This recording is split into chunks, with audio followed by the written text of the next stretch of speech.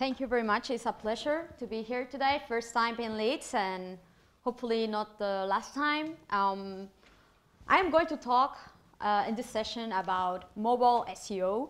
And before starting to know a little bit better how can I help you more, please let me know who of you have already done any SEO process targeting mobile on the past, please.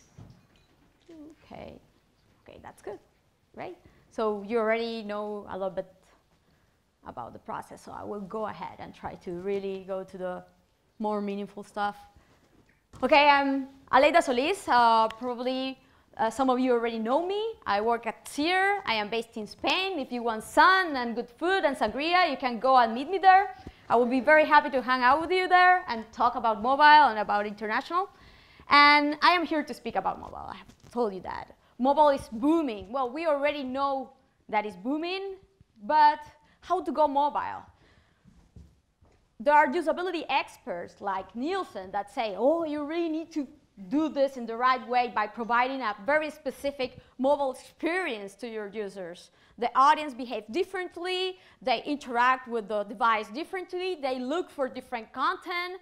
You should target them with a very specific presence that is making the most out of the mobile device, even an app if it is possible. Then we get Google, and Google says, no, from an SEO perspective and more like a crawling perspective, it's much more efficient for us.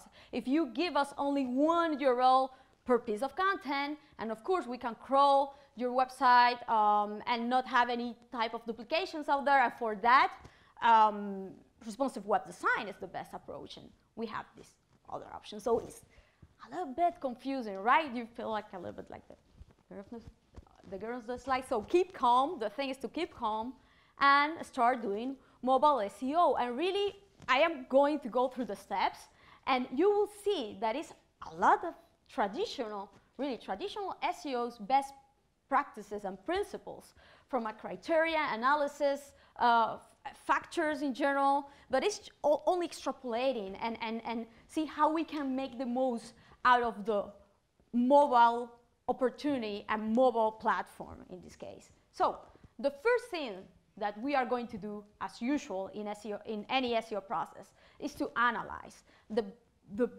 worst situation, bad situation that we have usually is when our bosses, our clients want to, oh, I've heard and I've seen that mobile is huge. Let's build a mobile site and let's start doing mobile SEO with it. And I have a responsive site, so let's just tweak a little bit of things, optimize that, and let's go ahead with that. But really, we don't know even how is our mobile audience behaving already, what they are looking for, what are their conversion rates, where are they coming from? What type of devices are they using? So that is why, even if we already have a responsive website, we need to do an analysis, a previous analysis. And for that, you can use your Google Analytics. You will see that a lot of the data, you already have it. A lot of the tools that you will need to use, you already have them. Verify your mobile traffic. There are like even default segments. There is only to click to choose in order to verify and validate. And what you should do here is to compare the volumes and trends of the traffic and conversions from mobile, tablets, and the desktop. And take a look a little bit how they behave, what are the trends. And please, be careful. If at the moment you don't see that it's a huge amount of traffic coming from mobile, remember that this is just a starting situation. Maybe because you are not optimized at all, you are not mobile friendly at all. So that is why you are in a really bad situation at the moment. That doesn't mean that mobile is not suitable for you. We are going to do that part of the analysis later. But at the moment, it's very, very important that you know, you really realize what is your current status. Also, verify your mobile devices. At the end, also a lot of people say, oh, why instead of a website, you don't build better a mobile app? Well, that's great, but if you need to develop an app for each type of user or platform that is used by your visitors, well, that's not very cheap, right? So you really need to know what are the devices that your visitors are already using, that your audience is using. So you can check that also very easily, Google Analytics, compare the volumes and trends among the devices to for your mobile organic and your general mobile traffic too, not only the organic part, because this can also give you hints of how people that come from other sources, from social networks, for example. A lot of things are shared through social networks, through Twitter, through Facebook, with the mobile. And you can also have a lot of traffic from mobile, even if you are not ranking in mobile still. So this is something, this information that will be meaningful for your analysis too. Verify your mobile keywords and pages. Also, with Google Analytics, you can do this very easily. And you can really check here if the keywords that are using at the moment are being used by your visitors are the same that the ones that are used from your desktop visitors. If the content that is very popular among your desktop users are the same than the content that is very popular for your mobile users, and validate them and see how they behave with which one of them. So compare your keyword and landing pages from mobile desktop. Use a mobile emulator, like for example the Opera one. It's free, you can install it. And there is also a website called mobileemulator.com or .net. It's the first one that is going to be ranking when you look for that. And you can easily check with them how your site is displayed and how it works with the mobile devices that you have identified before that are used by your visitors. And you can really validate well if you are providing the best experience for them. Unfortunately, at the beginning, most of the times, this is not the situation. But at least if they are, the information is shown, the video that you have there is displayed, if it can be played. So the most basic functionality can be checked in this way. Check how your web content, text, images, menu works there. Even if you have done at some point conversion rate optimization on your desktop site and you have landing pages that are really targeting towards conversion, maybe when they are displayed on mobile, it's not the case. The button, they need to scroll a lot. The button is like this, very small on mobile. So you need to take care of this type of thing. It's very important that you identify this type of thing for the most important pages of your site with mobile emulators. And now that you know how it is shown on one hand to the users that come to your site, and also how this user behave internally, let's see how your current website is ranking on the mobile SERPs. And for this, you will use Google Master Tools. There is a filter there for the top pages and the top keywords. And you can select this filter to verify, again, the keywords and pages that are already getting visibility on mobile SERPs. And take a look if these are the same that are being shown on your Google Analytics. If there's a gap there, if for some reason the click-through rate is really low, maybe the titles, and we are going to check that after. Maybe the titles are not that relevant towards mobile user. Maybe they are not shown at all because you have much more limited space. So really, a lot of information is lost there. So here you should compare your top pages and top queries from the ones that you get from the desktop users and validate well the differences and identify the pattern here. And from a crawling perspective, you can check if at some point the Google bot for smartphones have tried to crawl your website, if it has found an error. What are the type of problems, of issues from a crawling perspective that the crawler has found on your site? Look for mobile errors and be aware that this can happen and take that into consideration when you build your new mobile website. Also, the fetch as Googlebot option is great. It's great if you, for some reason, are not sure if you are redirecting at some point, if the developers have done some tricks here to maybe refer directly all of your mobile users to a mobile landing page that will try to make them download the app that you already have. Those type of situations, even if you haven't optimized for mobile search engines, or if you haven't done any mobile SEO, since you have like a marketing department or a product department that have already gone with mobile apps or products, at some point that happens too, and you don't realize that you are losing a lot of your mobile traffic. and you don't see, oh my God, I don't see any traffic coming from mobile. It's because it is being redirected. So fetch as Googlebot, select the Googlebot for smartphones, and take a look at the HTTP status. If it is a redirection, if it is a 200OK, if you are not clocking for some reason, maybe something weird may have happened with the configuration, take a look at the code, at the HTML, and see if it is the same thing as the one that you are using, showing to your desktop crawlers, to visitors. And of course, if you want to do this for the whole website, you can use a web crawler, for example, Screaming Frog. You can set Screaming Frog because there's an option to select the type of crawler that you want to use to crawl your website, the user agent.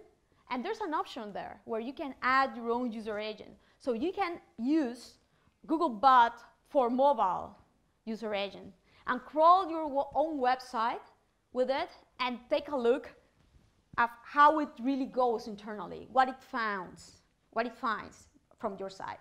So again, check for redirects. This is like the most typical traditional type of errors that are found in this type of processes, and validate well that they are really crawling your whole structure at the moment. Also, you can use a user agent switcher. There are a lot of add-ons for Firefox, and there's one for Chrome that is very, very good. That is the Ultimate User Agent Switcher. This is an add-on, a free one. And you can take a look much more visually. You can verify how are the results that are getting you visibility and the type of keywords that are giving you visibility for mobile search results, and how your site is shown there, which is the title, where the title is truncated, the description, the URL, who are your competitors there for mobile. At some point, also, this can be mixed with local results. So verify well there, who are your competitors, because maybe these are not the same than the ones that you have for your desktop results. Take a look at the opportunities and who are you competing with. Again, validate well the snippets of your website, your titles. If they are not shown at all, at some point I have seen situations where websites, they had some attempts to do a mobile website, and the title that they were showing was like home mobile version, and for everything mobile version. This is not relevant for your user really. They don't need to realize that really it's shown already on the mobile search, so it should be mobile friendly. You don't need to add the mobile version there. So you really need to even take more into consideration this type of very fundamental things from SEO. The title should be not only very relevant, but very short, very concise, because you don't have that much space there to lose. Use a toolbar like the SEO Most toolbar, and also check a little bit the popularity of the websites that are competing against you, and see how potentially you can really go above them at some point. If you are behind them, what is your real capacity to be competitive with them? Verify the domain authority and the external links too. Where they are getting the links from. Also, that gives you a lot of opportunity to identify potential actions for the future. So, with all of this, you now should know your initial mobile situation, your initial status. You are aware of the keywords that are getting traffic. You are aware of how your website is shown to mobile users, how it is shown in the SERPs. Now it's time to discover the potential that you can really have with mobile. You can use diverse keyword tools in general, any keyword, for example, SEMrush, Oversuggest, search metrics to find keywords opportunities. Use the keywords that you have identified before that are already giving you mobile traffic as an input, but really do a typical keyword research. And when you do that, you will see, of course, the volume for desktop traffic, the general traffic. Don't take that volume into consideration that much at this point, but just to get ideas for keywords. You can get great ideas too by going to your competitors, the ones that were already ranking for your mobile results. And when you have them, then you switch to Google Keyword Tool. And with Google Keyword Tool, what will you do is to really verify the amount of volume that these keyword ideas have for mobile. Because there's a filter there that will let you only see the mobile volume that these keywords have, the ones that are shown and really searched through mobile devices. So really all of these great keywords idea that may work for desktop, not necessarily may work for mobile. The volumes are not the same, and you can prioritize them accordingly, taking this into consideration. Also, with the previous knowledge, your initial status, your situation, then you know the potential, you know the volumes, the type of capacity. You now know more or less if it is going to compensate or not. You have seen that your initial status is not that well. You have seen that you don't have that much of traffic. You then do the keyword research and you see that the volumes are not that high. This can already provide a bit of ideas or not. You see that the volumes are huge. You see that your initial status was really low, but the potential is so high that it will be like really beneficial to focus more on mobile. So you really need to go ahead. And what is the next step? To identify the best approach. If you have seen that there's a lot of potential, that it will compensate your efforts to develop a new mobile site, then the next step is to validate which type of mobile site is the best for you. And this should correspond to this type of criteria. Really the functionality and the offering that you want to show to your users, the restrictions that you may have also internally, the technical restrictions, and the capacity, not only from a technical point of view, but also from a continuous support, since this is not something that you are going to launch once and leave like that, but that you will need to update day to day. So this is also something very, very important that you need to take into consideration. And the different alternatives that we have to do this are three. Of course, a responsive website that is also friendly for mobile, dynamic serving, and a parallel mobile site. With dynamic serving, we will end up having the same situation from an SEO perspective than a responsive website, since we are going to show the content for mobile through the same URL that we are using for desktop, since we are going to identify, to detect the user agent and serve another version of the HTML targeting mobile users through the same URL. So really it's also efficient from a crawling perspective.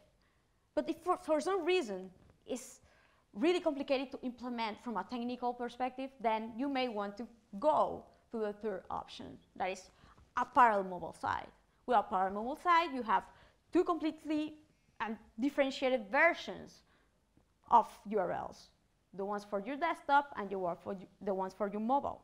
What it is great about dynamic serving and parallel mobile sites that a responsive web design cannot offer you, and we are going to really go much more into detail after this, is that they let you to really target another type of keywords completely. The user experience can be completely different. The content can be completely different. And this doesn't need to be clocking, because you are going to really show the same content, the same piece of HTML to both visitors and bots from mobile. And this, because of this, is not clocking. What you cannot do is to implement this in a really bad way and confuse your users and the bots and show a different type or piece of content to your mobile bots and mobile users. We are going to see that much more in detail after this, but I just want to give you the general vision that you should have with the three alternatives that we have for mobile. taking this into consideration, then we need to make choices. You know, we have choices to make. And the first one is, of course, if I have seen, if I have identified before that the keywords that were used by my mobile audience, the ones that I want to rank with, are the exact same than the ones that are used by my desktop audience, I don't need a different URL version or dynamic necessarily. A responsive web design can be my ideal solution if I can implement it, if I can really go responsive. If I have a small website in WordPress or Drupal or Joomla, this is very pretty straightforward.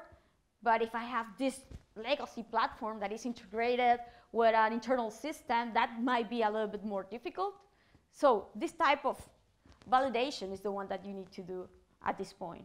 And then, if you need to provide a whole new, different set of content, different offering, different keywords to your mobile audience, to your mobile visitors, you have identified that the keywords are totally different, then responsive is not a choice. Dynamic serving, and if at some point this user agent detection and delivery of content is too complicated from a technical perspective, then a parallel mobile site. So now we have a better vision of the different type of approaches, and we need to do which are the SEO best practices for each one of them. And there are best practices targeting all of these three types of approaches, but also there are good practices that are shared among them. And we are going to start with this one, with the general ones. And you will see that these are also best practices with traditional, typical SEO. And the first one is optimize your mobile speed. And in mobile, it's even more important than for desktop, because we know that 3G is not that fast sometimes. We have limited bandwidth, and at some point it can be like really, really problematic for users to see this same type of content that has really no issue with the desktop. So verify your speed and use the page speed insight filter for mobile really easily. Also, follow the best practices that are shared here. From minimizing, using cache, these are best practices that you can also implement to optimize the performance of your desktop site. But for mobile, as you can see, it is even more fundamental. Design and organize for your mobile audience and optimize well the spaces. And this is very, very important here. And you can see how TripAdvisor has done this really, really well from a usability perspective, since you cannot miss here the reservation button. And you can see how they make the most out of the space. You don't need to scroll to really know where you are and if you want or not to convert there. So they do a great job, because visually you know that it's the same landing page that you are seeing on the desktop, but it's really optimized to fit and to be used effectively with your mobile device. So this is actually quite hard to do, but you need to do it in order to make the most out of your mobile presence, of course. Beware of the elements like flash, interstitials, that don't work well at all in your mobile device. And also interstitial can hurt crawling at some point, so be careful. Instead of put up interstitial there, maybe you can suggest in a much more user-friendly way, less intrusive too. Optimize your mobile page's relevance. Again, the title, description, URL, typical stuff of SEO. But take a look here, and I don't want to say how many characters are shown in the titles, because this change a lot from device to device, and also if these are tablets. So I don't like rule of thumbs in general. So use your emulator and the user agent switcher and take a look how many characters are shown for your situation. Because also sometimes it has been also tested that this is not about characters, but also pixels. So it can change. So make sure that your keywords, important relevant keywords, the descriptive keyword that will make users to click there, are shown. in a relevant way to rank for them too. Take into considerations, again, the limitations. This is the most important thing here. And of course, use structured data for your mobile content. And here is even more important, not from a strategy perspective necessarily, but from a, simply put, from a visibility perspective in mobile, because the space is much more limited. If you rank top 5 on your desktop, on a desktop results, it's okay. You don't need to scroll to see your result. In mobile, it's not like that. You only see a couple of them, and because they also add a lot of ads, usually the AdWords ads, in relation with the organic result, take a lot of space. It's not like in desktop. So really, if you have the opportunity to improve your visibility with rich snippets, do it. It's ideal. Make the most out of them for mobile resources. Again, if you're a local business, even more important, because it is likely that a big map is going to be shown there. And in order to be seen there as an organic result, people will need to scroll, even if you rank number 1. So you really want to appear there on Google Maps if you're a local company. So register and optimize for places. That is also now Google Plus for businesses. They are being migrated. I don't know if in the UK they have already launched the migration, but this is something that you need to do in one platform or the other, for sure. So these were the general best practices. Now we are going to take a look a little bit more about the ones only for responsive web.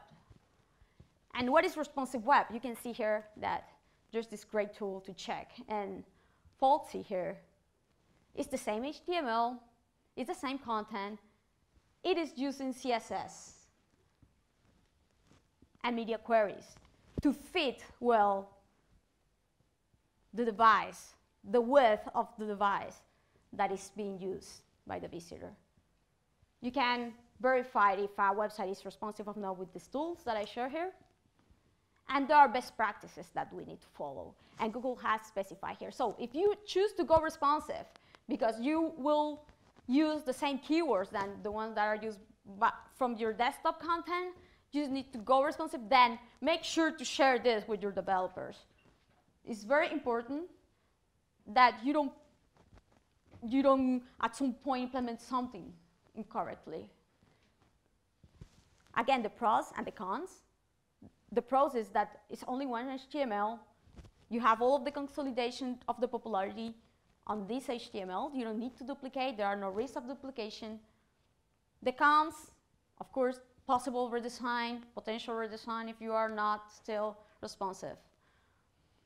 No possibility of content differentiation in this case, and also less optimization from a user experience perspective. And this is also very important because there are some limitations, again, from what you can reorganize using CSS here. Still, even if you have a front-end developer magician there are still limitations that you cannot implement this type of designs that are totally making the most out of the mobile space, as we have seen before with TripAdvisor, for example, that this was a totally differentiated HTML for mobile users. Again, if your keywords are the same from your desktop, if you can implement also from a technical perspective, this is the choice for you. And you can leverage a lot of frameworks and templates if you're also a small business. If you're likely using WordPress, it's very, very easy to implement. And from a development perspective, what you need to take into consideration here, and the best practice in general here, is that you need to let Googlebot to crawl your assets, your JavaScript, your images, your CSS. Googlebot needs to really find that you are a mobile website, that you have a mobile version there through a responsive web approach. And this is the way to do it. So be very, very careful, because for some reason there are websites that like to limit a lot what the Google bot can crawl or not. So if you are going responsive, this is a must do. Also, I told you this before, like 5 minutes ago, but for responsive, it's even more and more important because it's the same piece of HTML. It's the same content that you are using already for desktop. You need to verify well if the content is displayed well and also if the speed is good enough. Otherwise, from a technical perspective, it's working well, it's a good responsive site, but from a user experience, a crawling perspective, it can take too much to load, to crawl. You can leave information there that is not seen by the user or by the bot because of this. Now you know the best practices with responsive web. You can see it's pretty much straightforward. This is the easiest way to do, really. But there's much more for dynamic serving. And specifically for dynamic serving, what you need to take into consideration is that you can do things like this. Orbit, for example. You can take a look there, and the URLs are the exact same URLs for the desktop and the mobile, and you can see how the design is totally different.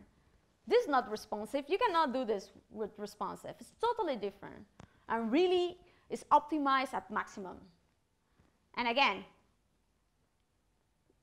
what dynamic serving does is that you identify the user agent. You identify if it is coming from desktop or from mobile.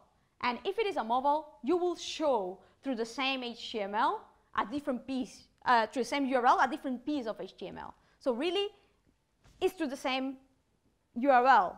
You won't have much more crawling, effort from a search perspective.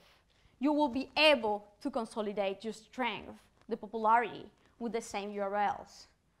The con, well, the complexity of it all. If it is even complex to explain, imagine to implement. I've seen an entire website that have been the index at some point because the user detection was not implemented well, unfortunately.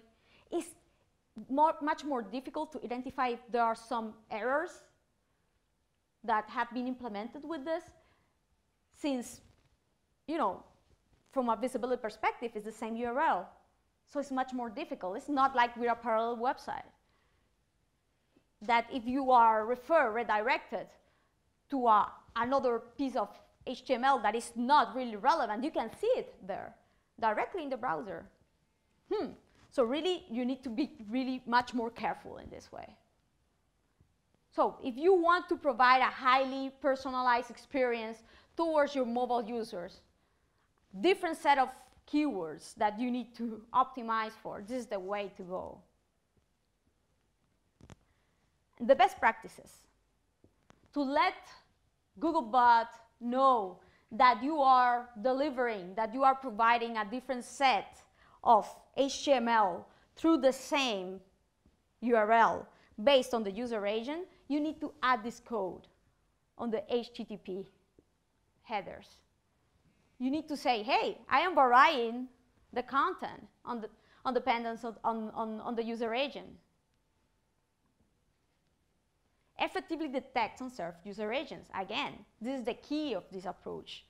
In order to avoid clocking and errors and the indexing, this is the whole key. And you can check here Google best practices and the typical situation they find. And please share them with your developers when you are following this approach, because it's very, very sensitive and important to take into consideration. And these were the best practices for dynamic serving. And the third one, the last one, is parallel mobile site. Parallel mobile site is like the one that BBC has. You can see it's like dynamic because it makes the most out of the mobile experience.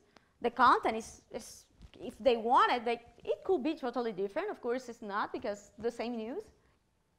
But it really fits and makes the most out of the space. But you can see how the URL is different. It has its own structure. So you create a parallel mobile site. the best practice to do this is to do it on a mobile subdomain, on an M subdomain. So it's very easy to see that you're on a different mobile presence there from a user perspective. Also, it's easier to track.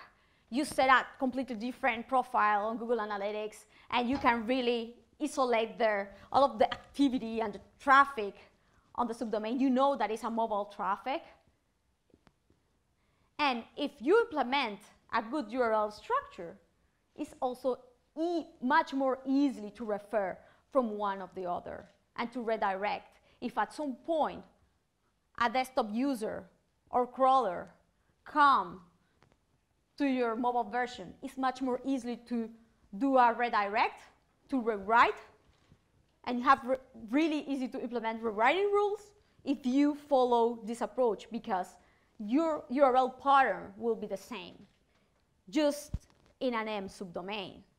It's much more easily than if you implement it with subdirectories, with a different type of URL naming, or even another website. I don't know for what reason someone could have wanted to go with a totally different domain for their mobile experience, for their mobile presence, but they do.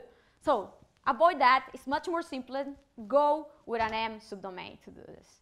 And again, the pros is because it's much more easier to implement from a technical perspective, and it tends to create less errors also from a crawling perspective. This one. What's the issue with this? At the end, you will see, you will need to add additional annotations, add the annotations not only in the HTML, referring from the mobile to the desktop version to make Google see that this is not duplication of content, but just mobile content. Also on XML sitemaps to add the annotations. You also will need to implement redirects if it doesn't need to do this, but if at some point, for some reason, a visitor that, for example, this happens a lot in social network actually. When you share content that you have visited with your mobile, you share content of a mobile version, an M subdomain. If for some reason someone is following you from a desktop and clicks from a desktop, that same URL will end up on an M subdomain, but you don't want that. You want to redirect that user to their desktop version. So this is the type of work that you will need to implement. So you'll see you have much more work ahead. You have 2 pieces of HTML that you will need to maintain and to update that are shown through 2 pieces of URLs too. So if you want to really give this very personalized user experience, your keywords are different. You want to make the most out of the mobile space that you want. This is the best approach to go. This is a base approach to follow if you cannot do dynamic. And how redirect should work? It's like this. If at some point, if you add the annotations, they shouldn't. But if at some point you get a user going to the version that is not for them, a desktop user to the mobile version, or a mobile user to the desktop version, they should be redirected to the correct version. Google says that this redirection, it doesn't matter if it is 301 or 302, but I like to be consistent and make it 301 because this is not something temporary.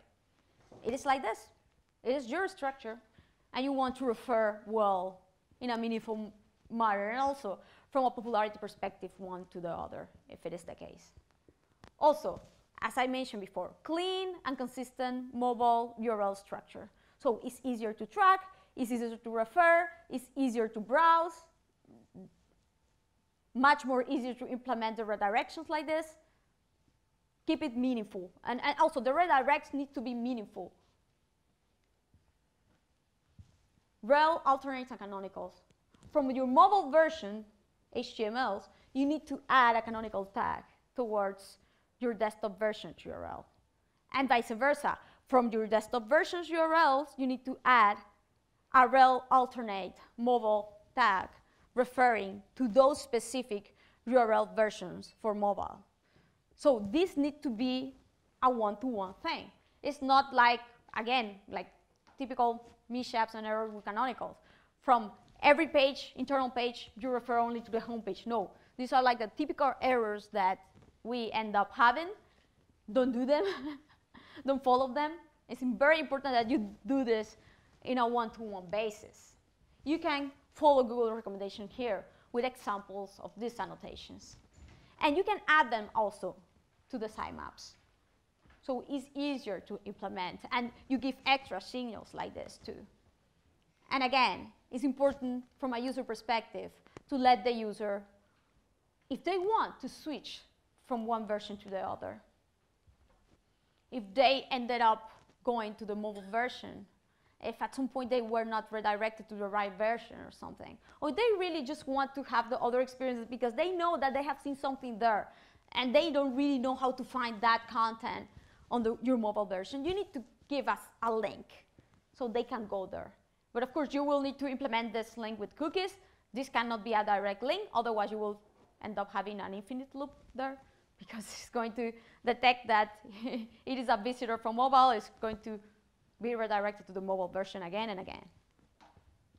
Now we know the Powell mobile website's best practices. You can see it was like very straightforward for one and the other. They have all general guidelines and really best practices to follow and to avoid any mishaps, and there's like basic SEO type of guidelines and relevancy and popularity type of factors. And you can see these others are much more related about how you can implement this so they are SEO and search efficient from a user perspective, from a mobile perspective, and also a mobile user perspective here, because at the end it is towards your mobile user that you want to end up attracting and converting from. So you may think you're ready to do mobile SEO now. Please raise your hand. Who's ready here to do mobile SEO? Okay. It's also about measuring though. Don't forget about this. You may think, I'm ready, I know how to implement, I know which approach is the best for me. But it's also about measuring and enhancing what you have done before, especially if it is the first time, the first process that you will do. So track all of the activity. Remember, this is an SEO process. It's nothing different. You will need to track all of the activity that you get from mobile search. Check, verify well if the keywords on the landing pages that are getting you traffic are the ones that you thought, are the ones that you planned with, are the ones that you optimized for. And check your mobile ROI. Is it positive? Is it negative? This is something very, very important. This needs to be beneficial at the end. It's a business. So this is something that at some point we lose. We might not take into consideration in our day-to-day, but it's a must if we want to really earn money, make profits, and make everybody happy in our company, of course. You can see this is an evolutive type of process. It needs to grow. And if initially, if it is not necessarily as positive as we had thought, we can improve it over time. Let's see which keywords are working well. Let's see which keywords are not. Let's optimize them, expand, eliminate from the process. The thing is to achieve our goals. And now you know how to do it. Let's go mobile. Thank you.